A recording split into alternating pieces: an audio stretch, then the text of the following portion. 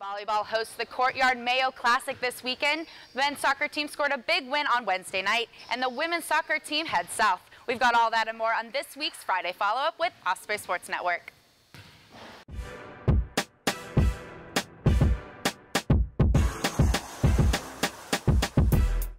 I'm Catherine Marsh, and welcome to the UNF Arena, where we're getting ready for the Volleyball Courtyard Mayo Classic. Voice of the Ospreys, Richard Miller, caught up with Coach Steve Loswick and some of the players to preview the weekend.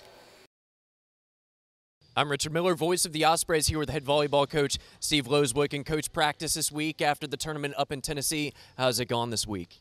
It's actually gone pretty well. You know, we had a lot to work on, some of our system stuff and a lot of our serve and pass, and girls have come in pretty focused and got better.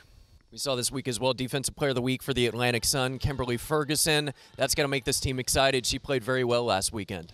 Yeah, Kimbo's a great kid. You know, she's put in a lot of work this during the off season and the preseason, and you know, I'm glad that she got the award. You know, she's been doing a good job in the back row for us, and hopefully she keeps it up.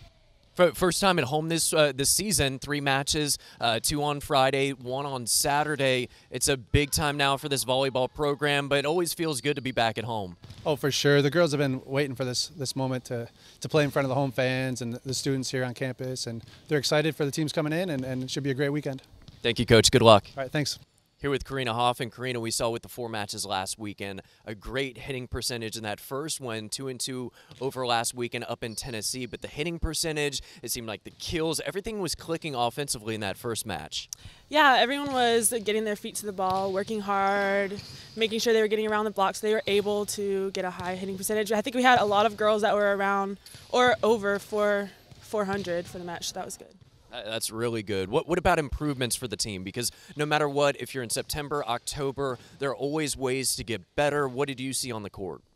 I think this week at practice we worked on blocking, passing a couple times. We were passing a little bit tight to the net, so this week we really focused on getting our feet to the ball and passing well.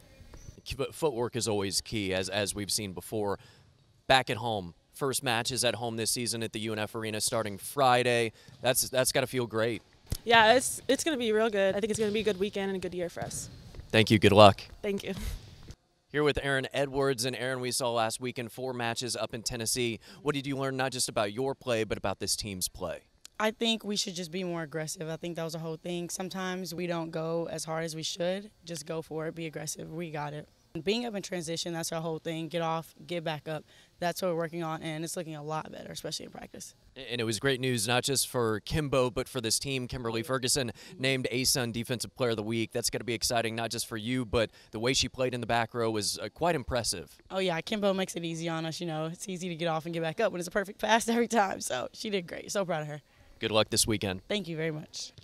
Volleyball with 3 matches at home this weekend, beginning 12 p.m. on Friday. ESPN3 and the Watch ESPN app for your mobile devices. Back to you, Catherine.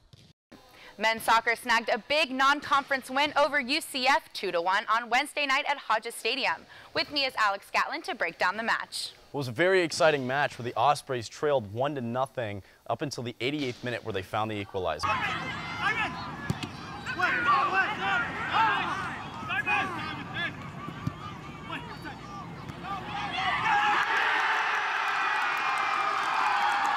With 2 minutes remaining in the first overtime, Milan Kovacs delivered an upper 90s strike to seal the victory.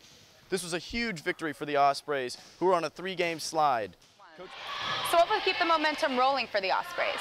Really keeping up the pace on offense and also locking down on defense are going to be huge keys for the Ospreys moving forward. Thanks, Alex. Women's soccer is on the road this weekend in Miami, at FIU on Friday, and Miami on Sunday.